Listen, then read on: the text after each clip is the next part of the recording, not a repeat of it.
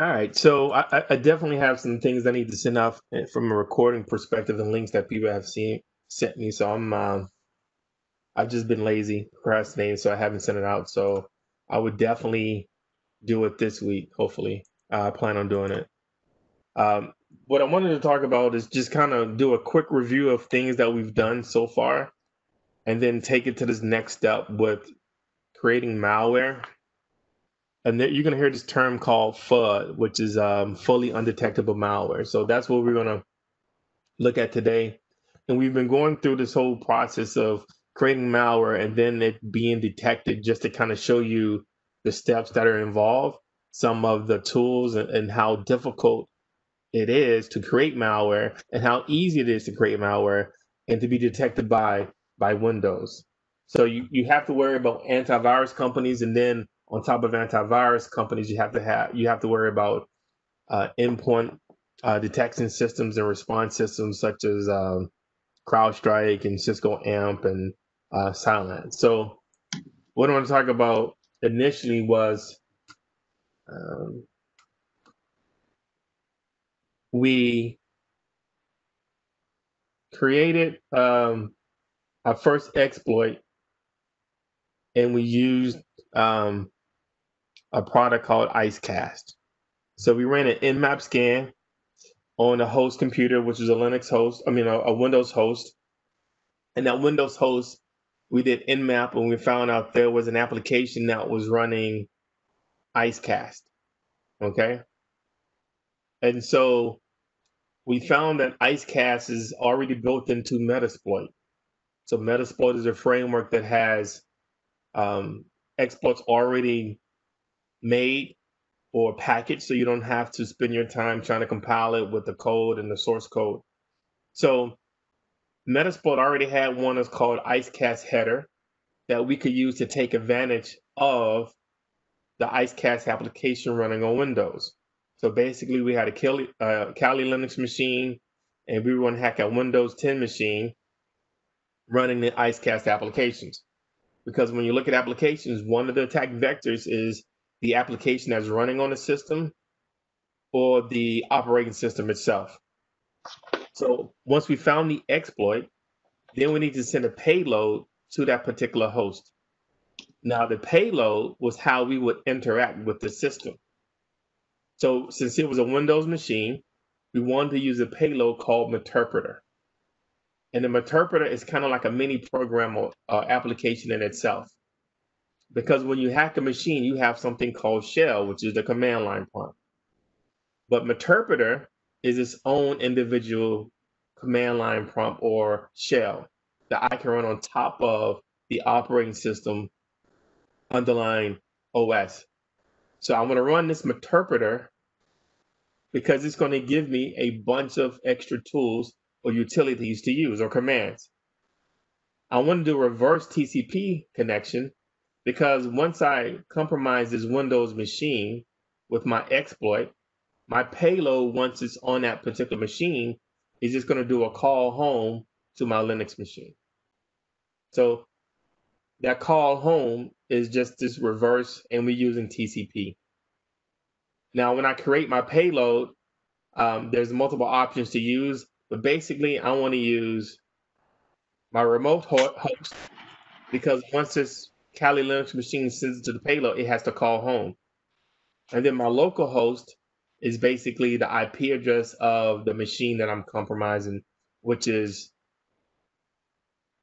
housing the IceCast application. Okay. So these were the things that we did. We had IceCast, we had it up and running. Now the problem was when we turned on antivirus, the Windows firewall, it didn't work. Right. So we talked about how to turn off the Windows firewall from a command line perspective. And then we started looking at, well, how can I send a package or hack a person's machine that has the Windows firewall or one of these other CrowdStrike or Cisco AMP on the endpoint? So then we started looking at creating the file. Okay. So in the process of creating this file,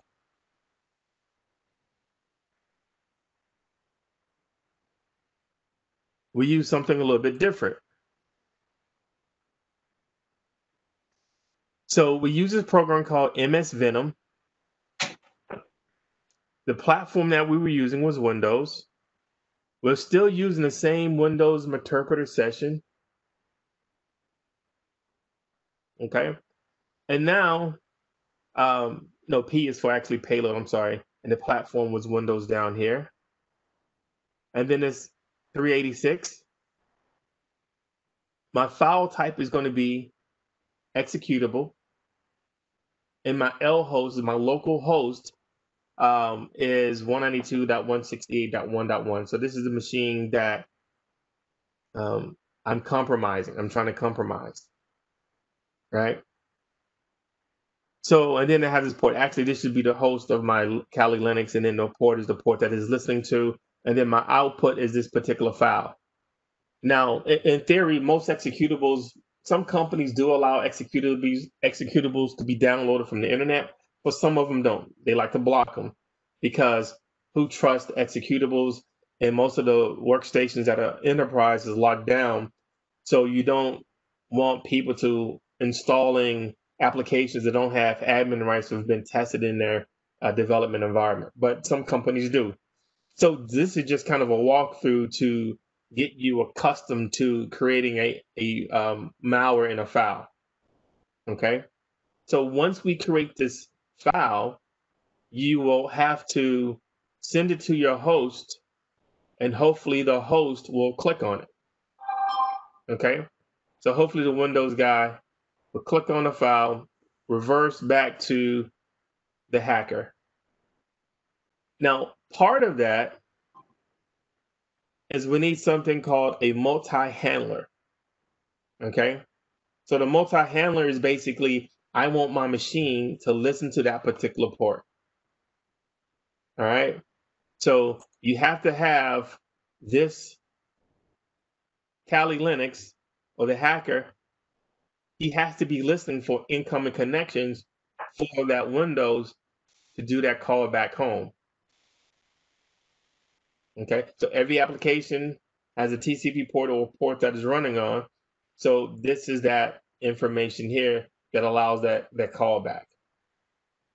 Now, the reason why I'm telling you this is because today we're going to see another way to do this handler, and you can use netcat as well, but we're not going to use netcat. We're going to use something a little bit different.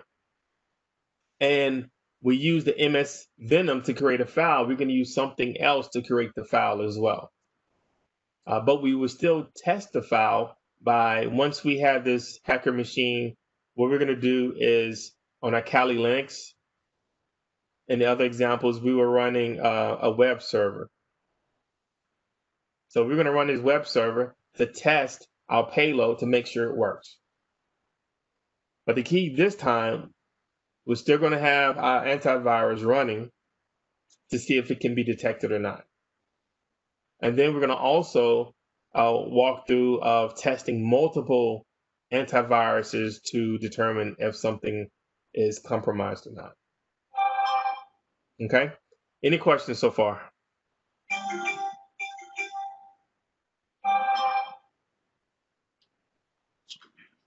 Okay. So, Hi, can you hear me? yes. Hi, so I just joined and I think I missed the introduction part. So these three are the uh, payloads that you've created, like a malware or something? Correct. So we were just kind of walking through a couple of previous exercises that we've done to talk about what we did. We were going down a certain path, kind of a series of different um, instructional how to create malware in on Windows 10, and then we had a couple of speakers to come in, and then I had to cancel class a couple of times. So just to backtrack on it, we created a payload, or we used an exploit on an application that was running on a Windows 10. That was IceCast, and it could have been any application. It was just that IceCast was the application that had a vulnerability, and with the vulnerability, there was an exploit already in the Metasploit framework, which is prepackaged in Kali Linux. So we just used that because it was there to get in the habit of using Metasploit.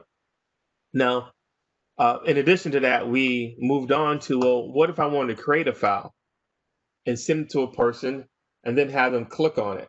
So this was the process of going through creating a file, having them click on it, and seeing what happens. In process of creating that file for the person to click on for that callback, you definitely need to create what we call a handler or a listener. So sometimes you'll hear this listener is similar to a command and control that once a hacker or an adversary compromises a machine, he has to send it instructions. So they get the instructions from the command and control. You'll see sometimes abbreviated C2C. So this listener is similar to that C2C command and control, because now I'm using this to control my input. Okay. Okay, so this is the way to maintain persistence. No, we haven't talked about that yet. But a good question, because once you have this connection, even it's with the IceCast way, I'm using Metasploit in a prepackaged, or even if I'm using a file, I still have to deal with persistence. So we haven't talked about persistence yet, and we haven't talked about elevating privileges yet. Okay. Okay.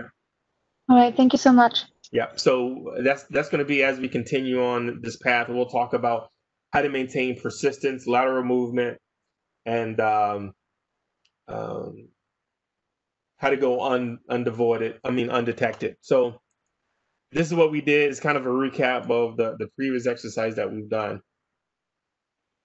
Any more questions? Let me check the chat. Okay.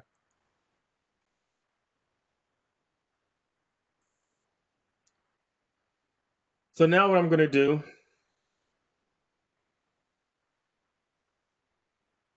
I have my Windows 10 machine, and I got my Windows 10 machine from the link that I sent out in the invite, which is from the Microsoft Development Center. And then I have my Kali Linux.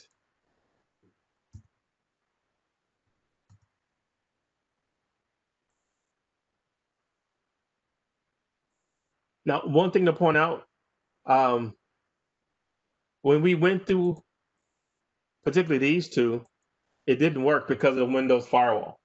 And then we started going against always having the Windows Firewall on, just to make sure you guys get to see what actually happens. Okay. And when individuals trying to compromise people, they have their lab environment anyway to test out the code.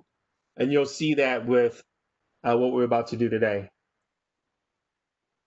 So I have my Kali Linux, my Windows 10. My Windows 10 has the firewall. It's up and running. And now what I'm going to do is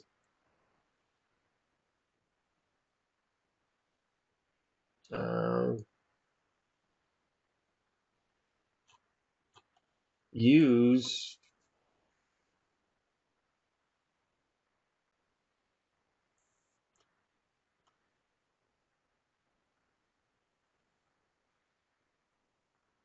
we're going to use two things. So one is going to be a platform called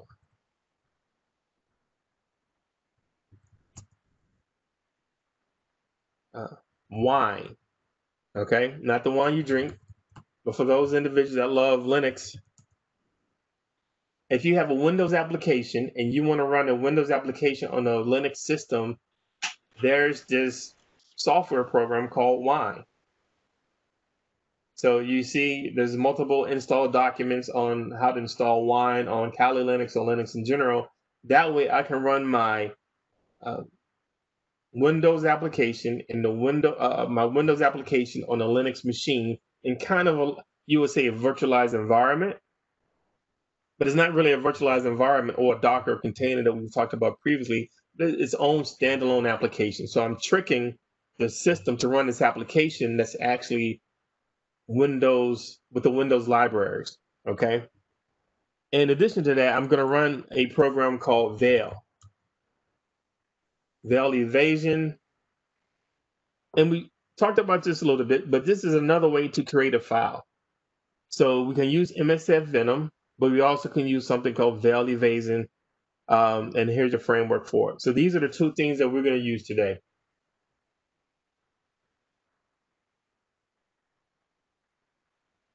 So I'm going to start off with my Kali Linux.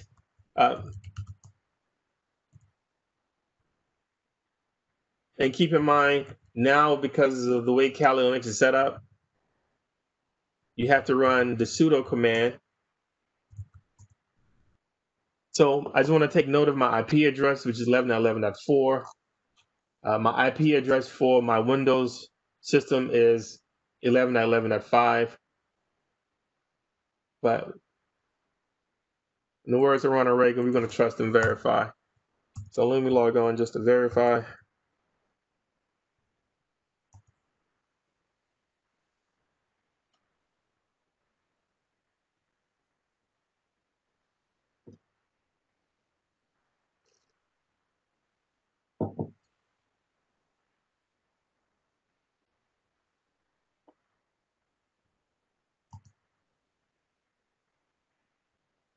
So in Windows is ipconfig and Linux is ifconfig. So yes, 11.11.5. Okay. So what I want to do now is if I want to run or install Wine, pretty self-explanatory. I won't talk about it, but you're going to be using the Linux sudo apt-get install Wine, basically. Um, what I'll do when I send out the WebEx recording, I'll put the links to install it or the instructions to install it. So now what I'm going to do, I'm going to type veil. It's going to run. I want to run the evasion tool, so it's number 1, but I also want to make sure that it's updated. So I'm just going to click on update. All right. So now you see I get an error message. Quick quiz. Why did I get this error message?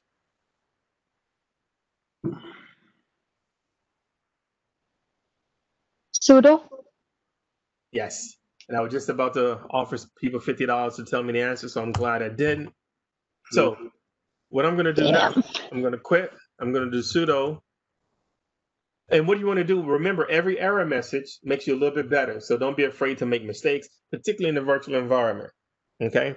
So when you look at the clues, 1, permission denied to let me know that I didn't have enough permissions. And then this is the path that was giving me where my permission was denied at. I'm looking at all this stuff. And then I see something about, are you root? Okay. So we're going to do sudo. All right. So now I get to update it. I already updated, so I'm not going to do that. But since I'm going to create a file and use it to evade antivirus, I'm going to type in 1.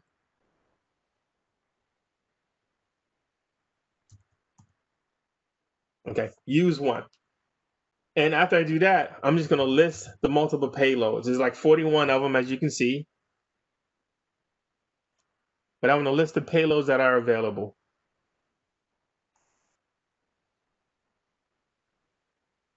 So similar to the payloads that are in Metasploit, I have auxiliary stuff. I have this C interpreter. The unique thing about this particular framework or tool is that they'll have the application. So this is something done in PowerShell. This is something used in program language Go, Python. Right? So I get to kind of pick and choose what's the underlying program that I'm going to be using to run my interpreter shell. To get this one is reverse HTTP, or it could be HTTPS. Okay. So what I want to do, I'm going to use 22.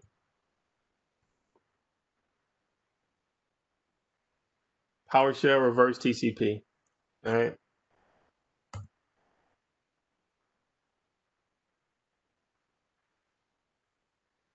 So it's giving me options to actually use.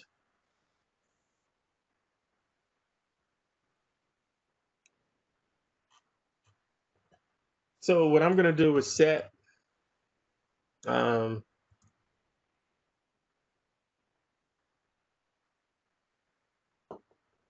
go my local host IP of the Metasploit handler. So I'm still going to use the handler. I'm just going to use it a little bit different this time. And then my port. So this is for my callback, my call home to function. So we're going to set lhost similar to Metasploit 11.11.11. My IP address was .4. I'm going to do set lport 444. So this is my TCP connection that will be listening on my Kali Linux machine to accept this particular callback. All right. So I'm good to go. I'm going to type in generate.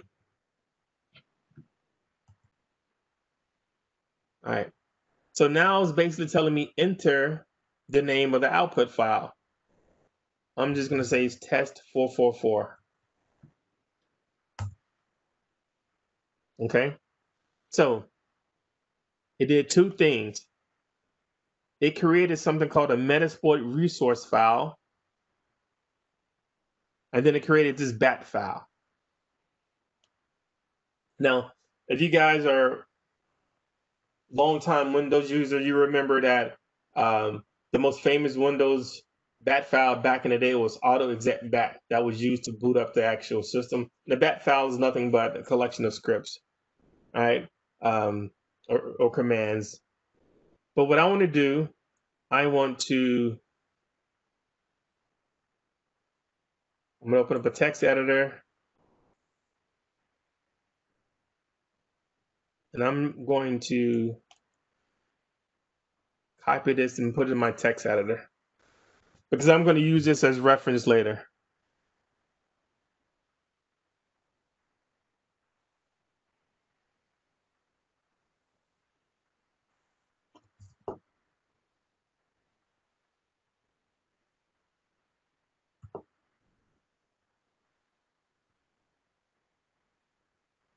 Okay, so I got my two files that I'm going to use. Now, what I'm going to do now, I'm going to create a handler or listener. I'm not going to use netcat, and I'm not going to use the older method. I'm not going to say older, but the alternative method of this guy. All right, so what I'm going to do is just a little command line kung fu. I'm going to open up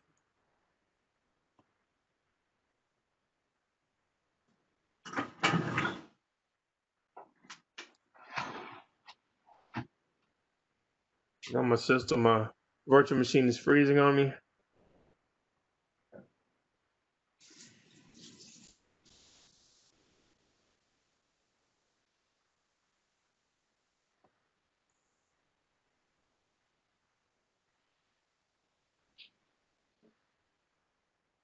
So it didn't like that. I saved the machine. I'm going to go back and open it up. See if it's better luck.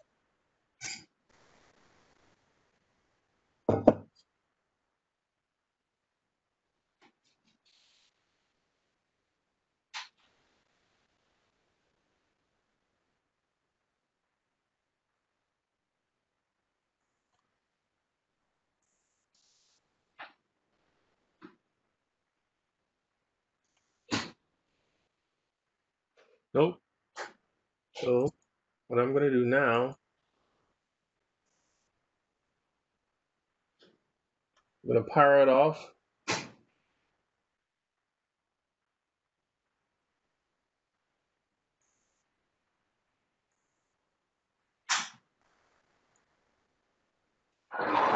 Because I already know, I already created the files. I already know my resources at. It's 4 gigs of memory.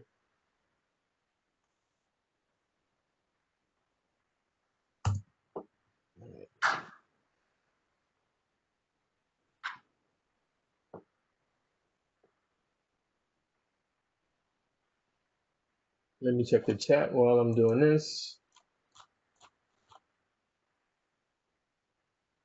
So the question was, can we use any random port? You can.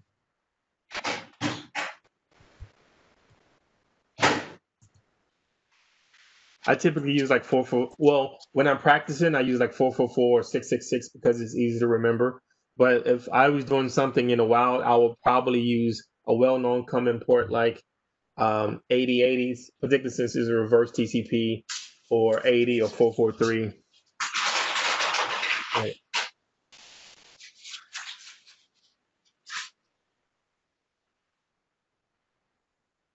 So what I'm gonna do is just check. I already know my file was created. I'm just trusting and verifying.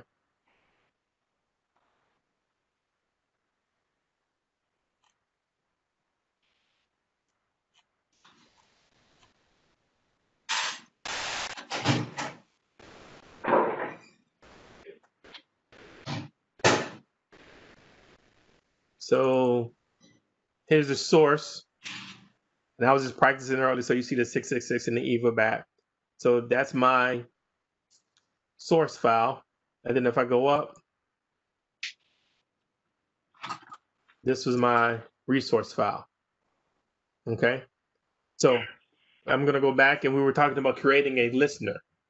So the way I'm going to create this listener is I'm going to use MSF console. So normally I would use MSF console to open up Metasploit.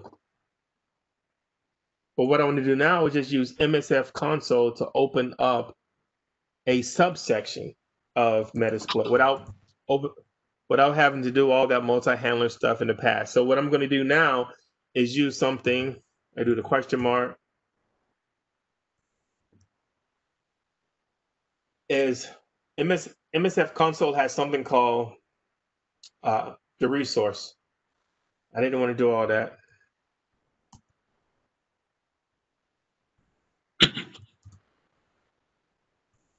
And in my resource, I'm going to use my resource file.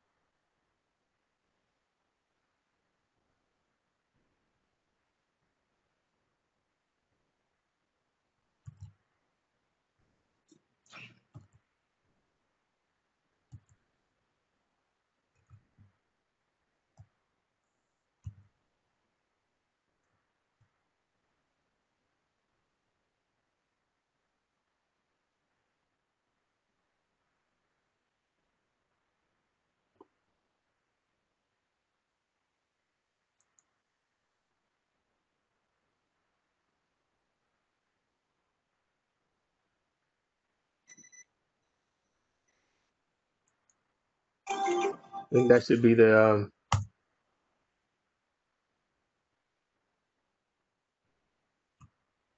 sorry, RC.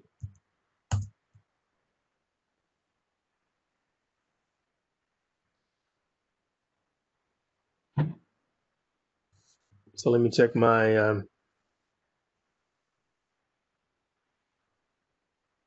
output handlers to make sure I spelled anything. Variable lib veil output handlers. Okay.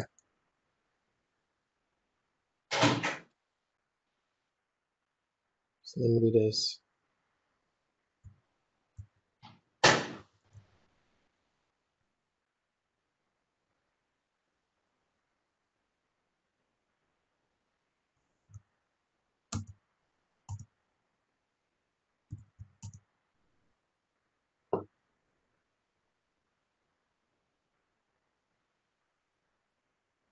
Could I find the script? Output handler.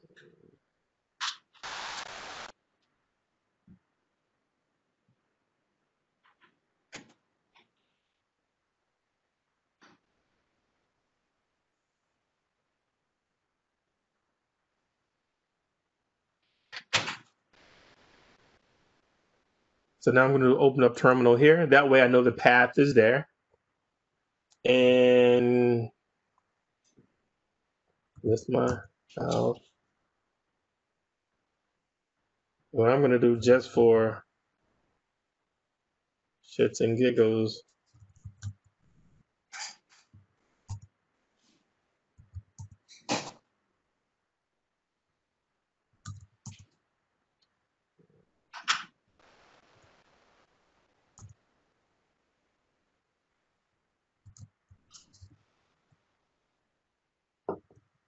I'm just gonna do everything over just in case when it froze.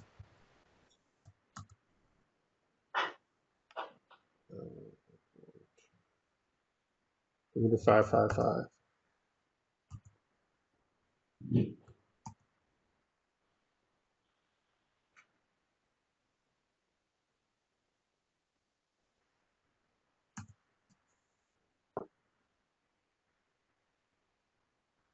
All right.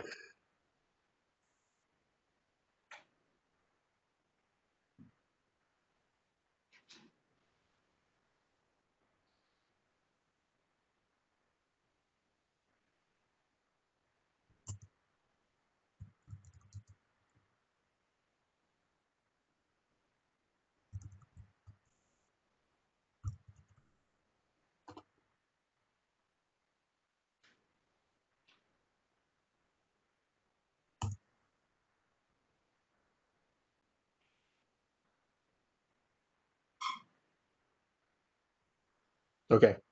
So you see it's running in the background, exploit completed, but no session was created because I'm going to get a file, but it lets me know that this Kali or Linux system is listening on port 555. So once the Windows machine gets the payload, it's going to do a callback and it's going to hit this particular TCP. All right. So now what I'm going to do,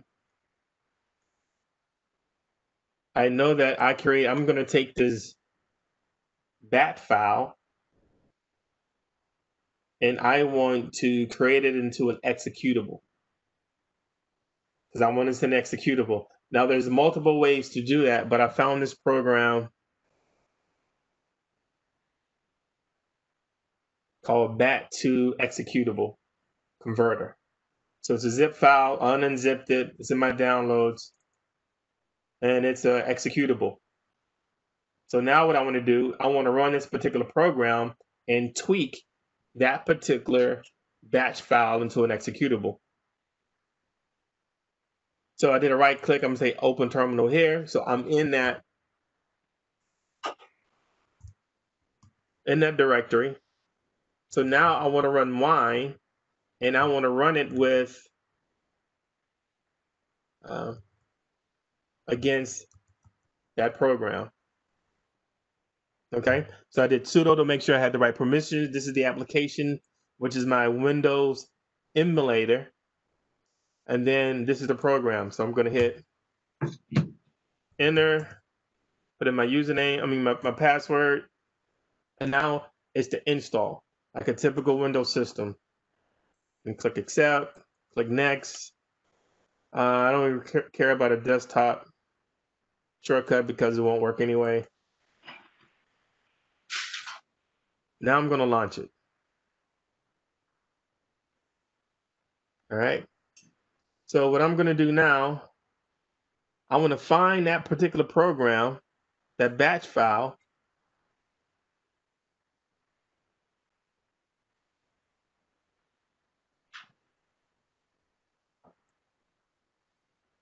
So then I'm going to the root, var,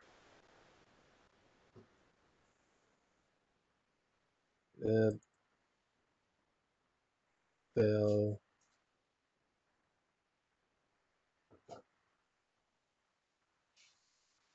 output, and then I want to go to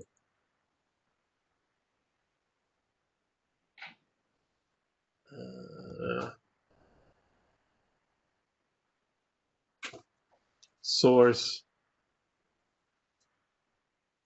that batch file. Now I'm going to open it. Okay. Now, let me move this over a little bit.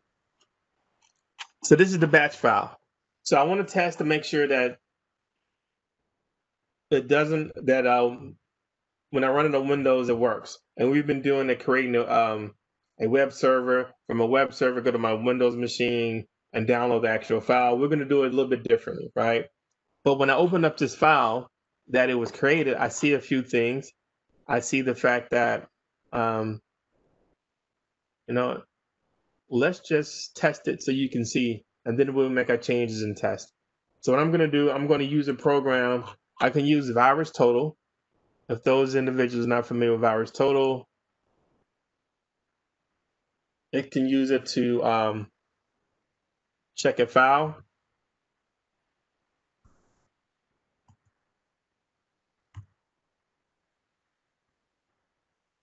So I can submit a file and check it against antivirus. So what I'm going to do, I'm just going to go here, choose a file. I'm going to go to my desktop. We'll do this one. This will give you an idea.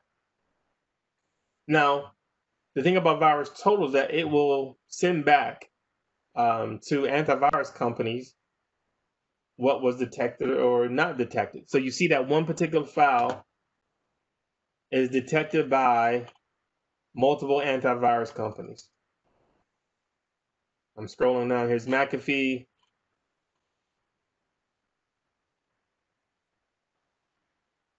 Symantec's in a Cylance. Symantec. Oh, these are undetected, but these are the ones that are detected. All right. So you see there's a difference. Now, since I just submitted this file, guess what? The score is going to be completely changed. Now you see Microsoft detected it. Let's go to the summary. But if I wanted to check and not have it detected, so basically if I was running Bitdefender Theta, AVG, Avast, this file won't be detected. Now what happens is Virus Total is going to let these companies know, look, here's a new file that wasn't detected. So now they're going to start becoming a little bit more wiser to that particular file. So I want to go to a website that doesn't report its findings to the antivirus companies. So there's one called Anti-Scammy, and another one's called No Distribute.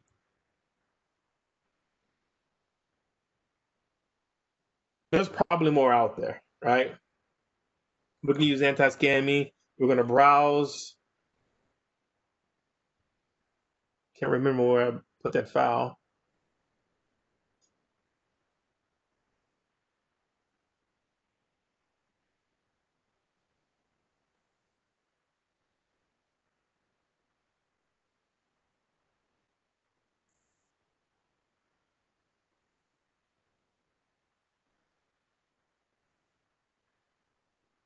Nope, not there.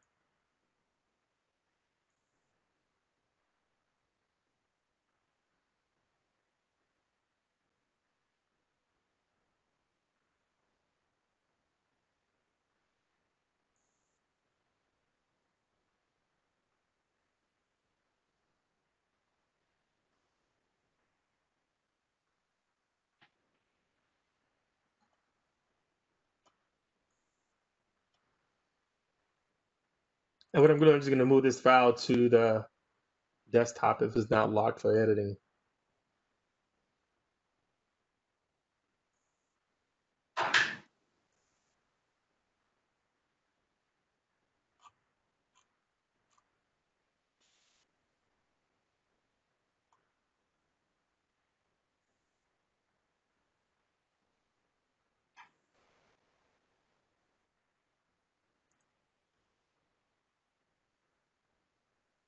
All right, just to make it easy to navigate.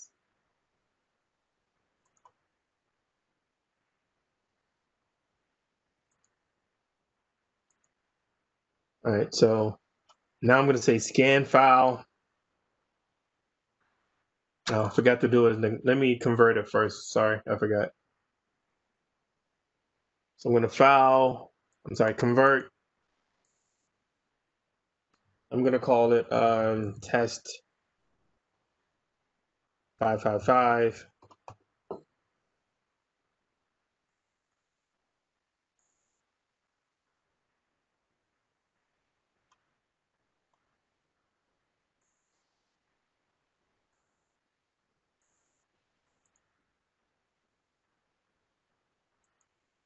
All right, so I saved that to the desktop. Now let me go back.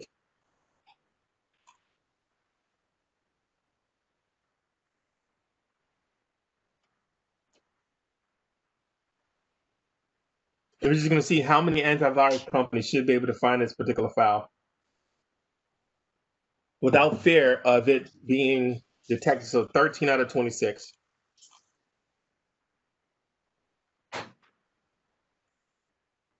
Like if he says it's clean, Windows Defender. And I could check with no distributor as well, just to see for just for sanity check. What I'm going to do is now I'm going to manipulate that particular file, because antivirus companies and these companies, they use, a lot of them are just signature based, right? So they know the signatures that Veil or MSF Venom uses to create these files. So I want to change some things around in it to make it not look like or be undetectable by the signatures that they have already have established. So what I want to do is go back, and as I'm looking at this particular file, it looks like a bunch of gibberish, but I see if processor architecture equals x86.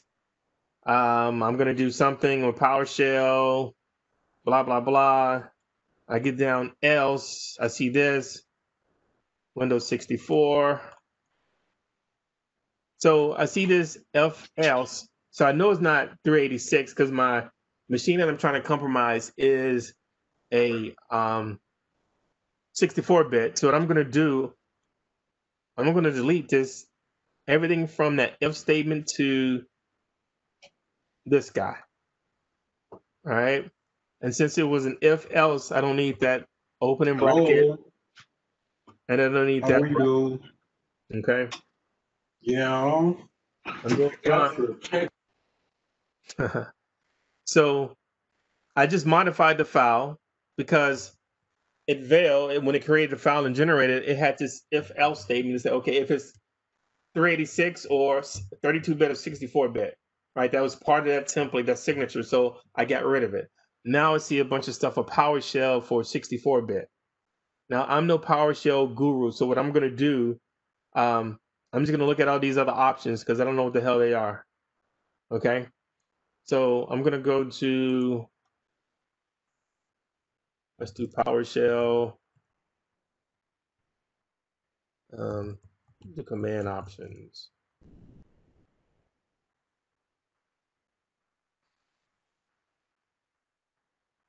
Okay.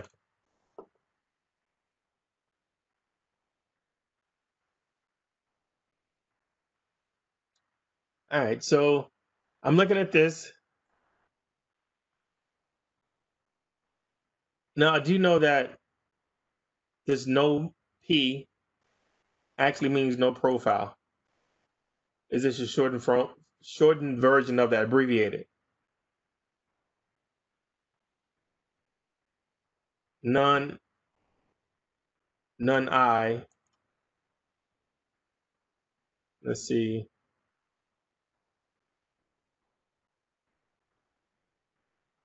Oh, non-interactive.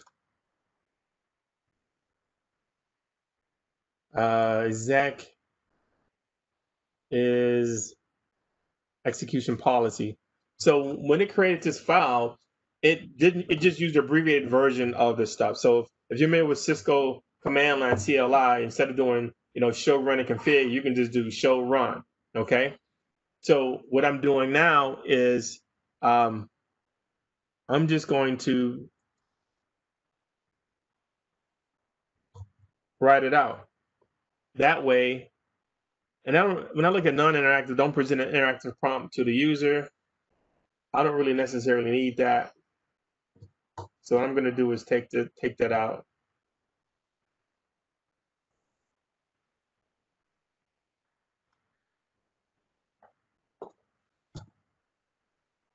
Mine is W, the Windows style, so the one that's a normal W.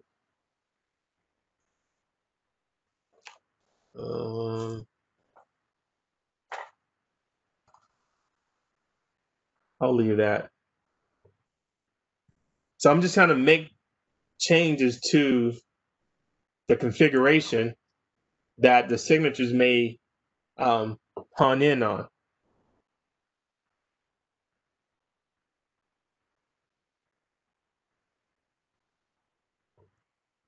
Go back. So let me do execution.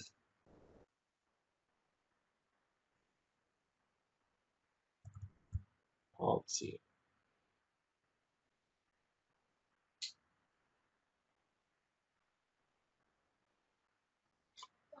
Windows style, normal, hidden. Let me write this out as well. Windows.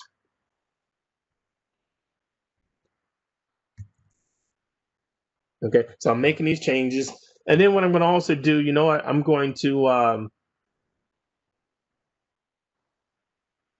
maybe when they're creating this template, it's no profile is first, then the window, then the execution policy bypass. So I can possibly change some of the stuff around the order of them, but for now, I'm just going to leave them as is. Another thing I'm going to do for this, I'm going to change this current directory to temporary directory, 32-bit. I'm going to slide to 64-bit invisible. I think that's all I'm going to do. I'm going to save it. But I'm also now going to do convert to, I'm going to say 1 test 5555 and click on save. All right, go back to my desktop.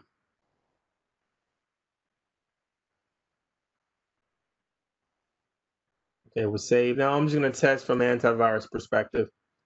So let's go to anti-scan me. So this has detected by 13 or 16. So hopefully the number will go down. And one of the things that you don't see when you watch these television shows, you don't see the amount of work that these guys put into creating their malware or creating things in general. And I'm just using kind of the script kiddie way. All right. And we're using this program called BAT to executable to actually convert it. Next week we'll go into more depth to people in our country and in fact people in my church. Put everybody on mute. Okay. Next week we'll go in depth to kind of create using Hexit editor and a little bit more C and .NET to create these backdoors and executables. So let's try this again. So we can do browse. I'm going to scan it. And now we're going to see how many, see what happens. So now 12 of 26. Wasn't a huge difference, right?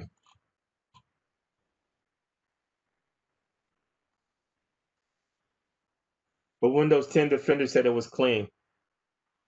Now we're going to do, let's go to no distribute and see what it says. Go to browse, desktop. We're going to scan file.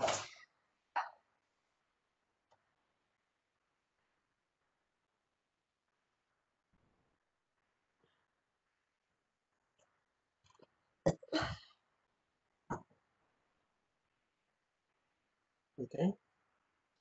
All right. My son just came in the room. All right.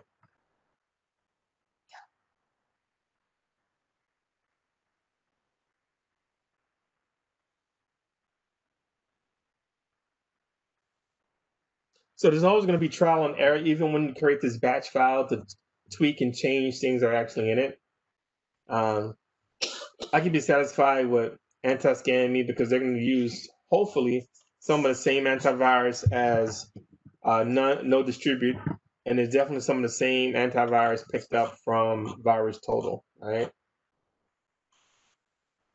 But the true test of it will be once I send it to that Windows machine.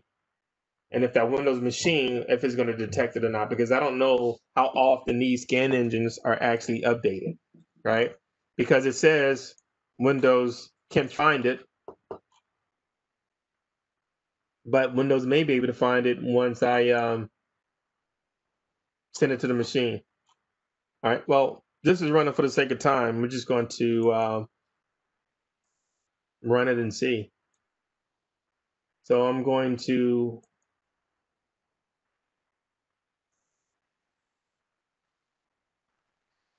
so this particular file, one test 555, I'm going to put it in my HTML file.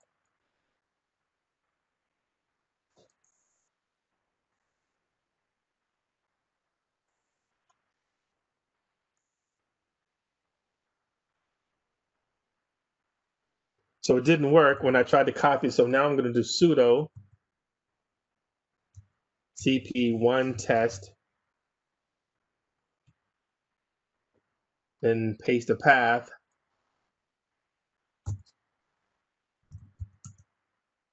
Okay. So now we can double check. It's in there. So what I'm going to do, I'm going to create a web service running on my Apache, have my Windows machine navigate to it, download the file, and see if it works. Oh, no distributor timed out.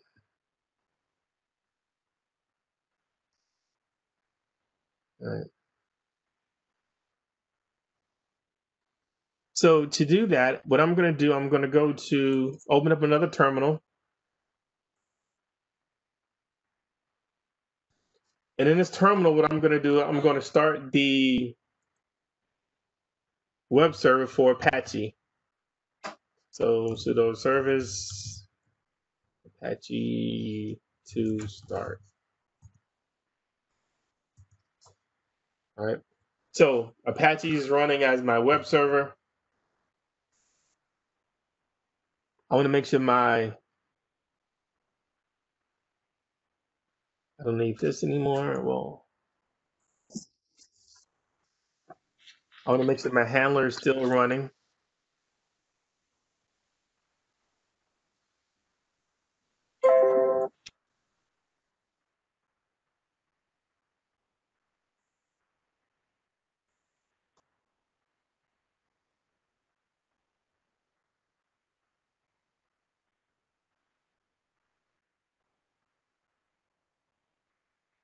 I don't need this anymore.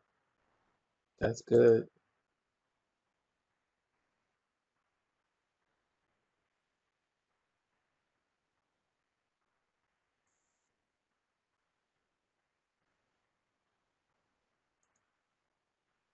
I don't see my handler running, so I'm going to start that again.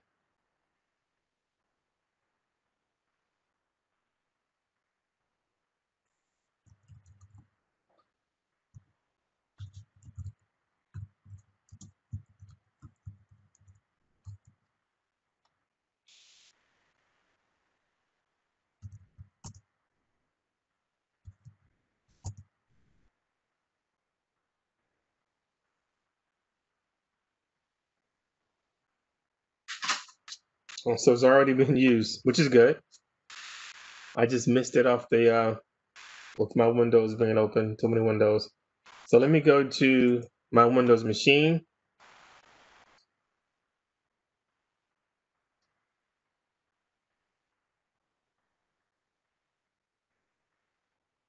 Eleven out 11 out 11.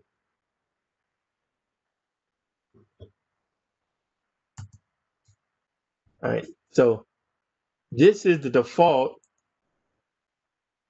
page for Apache.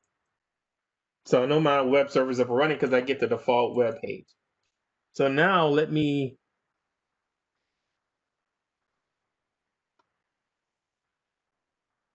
go to this one test 555.exe. Okay.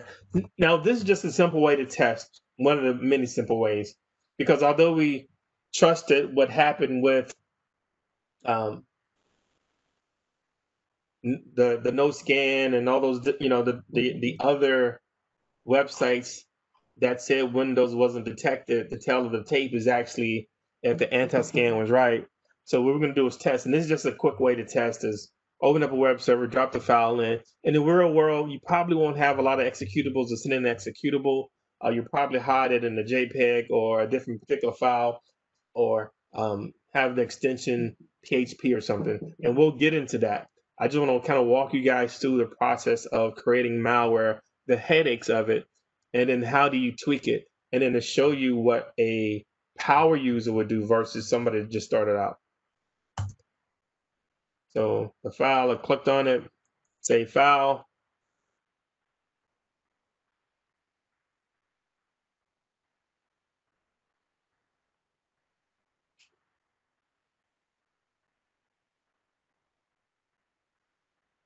So this is just the Windows, and click run anyway. And guess what happened?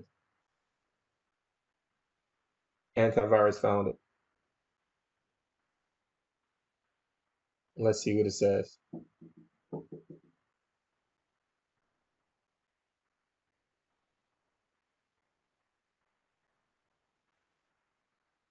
All right. So it says Trojan 132, whatever the hell this is. Let's compare it to virus total. What virus total will say.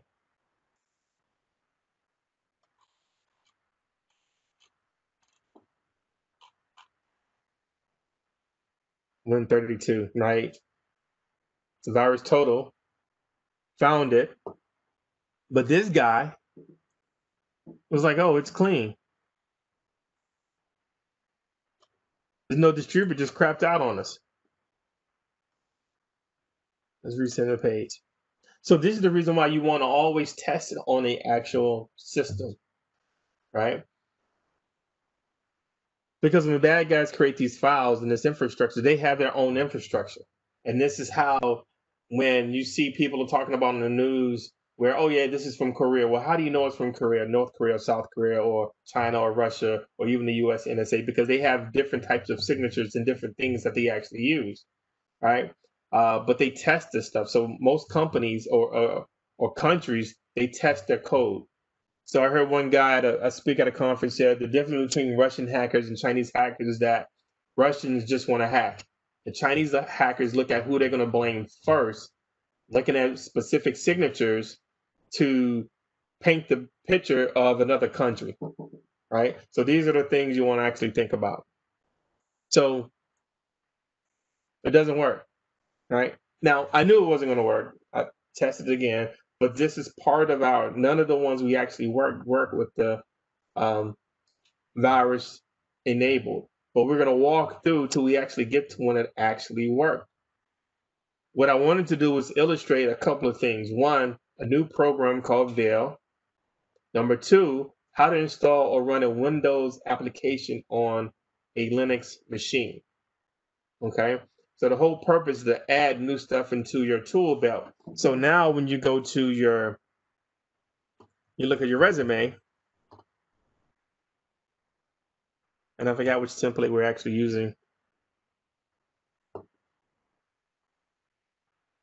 But as we increase our skill set, we can always say now we know how to use Veil, Wine, right? So we're just building out, our skill set. We've actually found out another way to run a handler versus running the multi-handler under MSF console and bringing it all the way up, the whole framework. Now I can just use the command line with the resource.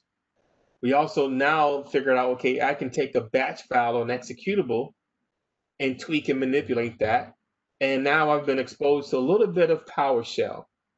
So as we progress, I'm going to spend a little bit of time on Python, a little bit of time on PowerShell as well. Primarily start with Python first, and then the rest of our course of what we're going to cover for that particular day.